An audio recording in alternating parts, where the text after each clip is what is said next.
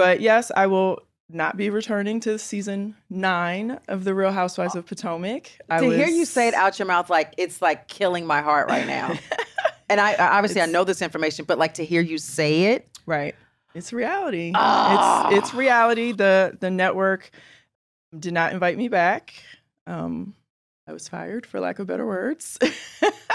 And I will not, sugarcoat the situation and say, oh, I am walking away and this is a break or anything like this. This was a network decision.